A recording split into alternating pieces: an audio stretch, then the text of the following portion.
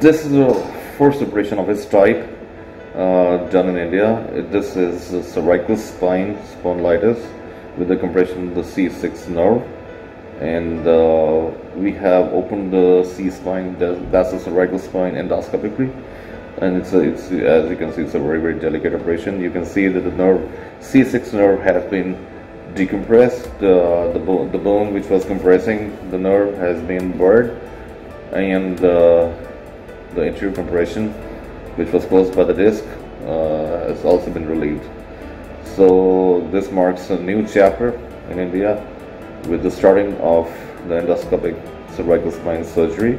There is no stitch on the patient, and the patient was made to walk 1 hour after the surgery, and he is absolutely painless.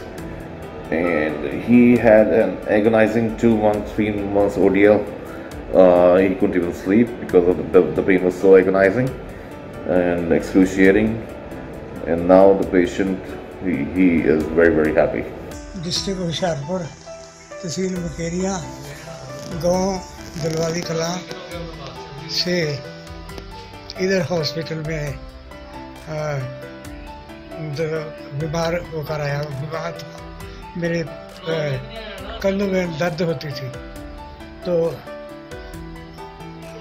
मेरा doctor साहब ने बहुत अच्छा इलाज कर दिया। अभी दर्द नहीं है, मैं ठीक ठाक हूँ और आज घर को वापस जा रहा हूँ।